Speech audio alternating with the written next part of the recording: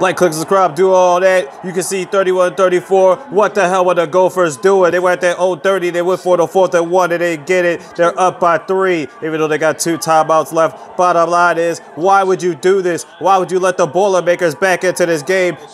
And they missed right there, 3rd and 9. It's plays like that where you got the Gophers out here golfing. That's why they sit at 1 and 3. Plummer for Purdue. This guy right here running around trying to figure out stuff, whatever he's doing. Bottom line is, he is 32 of 37, 339 yards and 3 TDs tonight. But he's going to need a little bit more. And they're going to kick a field goal to probably tie it up. Let's see what happens right here. Morgan on the other side, Minnesota 14 of 21, 265 yards. And that's pretty much it from him. But let's see if they get the field goal. He's going to kick it up. And that's no good. How do you do this? They did not convert on a 30-yard field goal. What the hell? Hey, you got Florida Atlantic. Atlanta smacked out on UMass. Looking like trash because UMass is trash. 21-2. Started the 4th. J.D. Derringer, how the hell you miss a 33-yard field goal? How do you do this?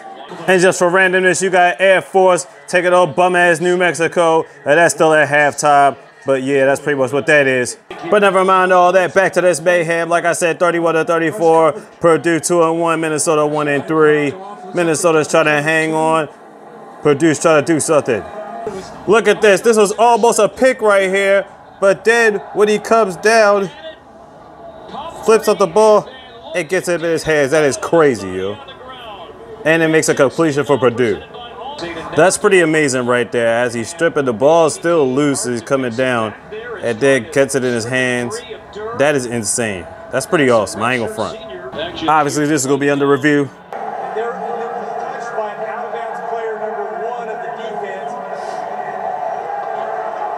Incomplete pass, huh?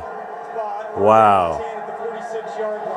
Okay. At least it wasn't a pick, though, so it's an incomplete pass. So there you have it. Purdue still has ball. Milton right with the catch. That's going to make it first down. They thought he had a TD right there. They said 87 was pass interference on the offense. They didn't show anything to look like it would be pass interference. That is crazy. And he throws a dangerous throw and gets picked off. Minnesota is going to take this one. But that's crazy because Purdue, they had the TD right there, and they called a blatant offensive pass interference call on 87, where there was no pass interference there whatsoever. Highly controversial. This is ridiculous. And that was the first turnover of the game. Well, the pick right there, but that's ridiculous. That is insane. Let's see the pick. Wow. Right in the hands. That is crazy, yo. And he should be hot still at the other call back when they had the offensive pass interference call, because there was no offensive pass interference. That shit is ridiculous. And Minnesota's going to take this game off a controversial so-called push-off when 87 had the TD and they took it back on offensive pass interference. He didn't even make contact with him. That's bullshit. But bottom line is, it's going to be what it is. And Minnesota's going to go 2 and 3. Purdue will fall to 2 and 2.